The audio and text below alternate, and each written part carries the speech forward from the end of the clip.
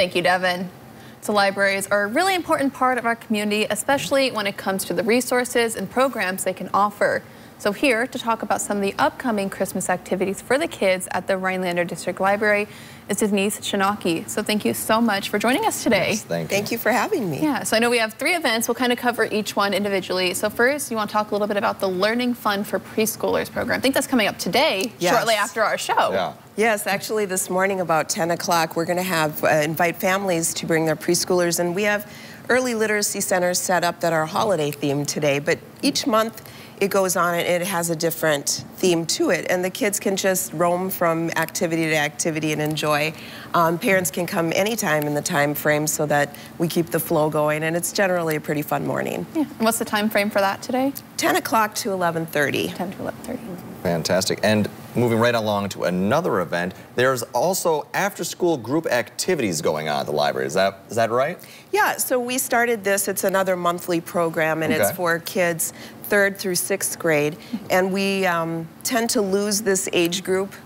So once we get to the library, we always have lots of things for the littles, you know, but we like to make sure that our school-age kids know that they're appreciated and welcomed into the library too. So again, we're going to be having some ornament decorating for those kids and other activities. So, and that's Thursday the 15th from 4 o'clock to 5 o'clock, so after school. Yeah.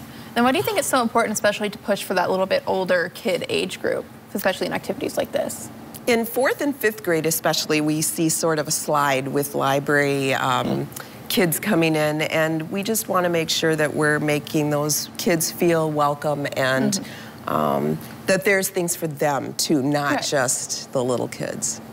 Well, very interesting. And speaking of, kids of all ages, I hear that there is a What Are the Letters to Santa program that you have. What is the Letters to Santa? So yeah, big kids, little kids, everybody, I know. Through this, the 16th, I believe it is, we have stationery available at the library, or families can bring in their own letters if the kids want to decorate something special for Santa, and they will get a letter back from the big guy. Oh. From the big guy himself. That's quite the promise. Yeah. Has Santa gotten a lot of letters so far? Has this been popular? Santa's got some good letters. He's going to be busy, I think, writing a few. Then, does it cost anything to participate in any of these activities? No, everything we do at the library is free, including our gingerbread house contest that's going on also. So the kits are gone, but families are welcome to put together their own and bring them in yet for the contest. Are people going to vote? So people are going to vote on those, like the people can just come in? Yeah, they'll be on display for folks to come on. So we might have to submit ours. We are doing a gingerbread contest soon, so awesome. We might have to come in and challenge some people.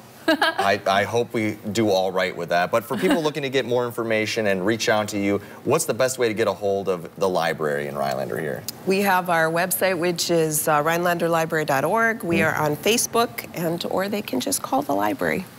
Well, that's fantastic. Yeah, well, thank you so much. Especially all those programs are so important, reaching kids of all ages in the library. So thank you guys so much for doing this and all that you offer for the community. You're welcome. Thank you. Yeah. Thanks. And then coming up, we have What's Trending, including how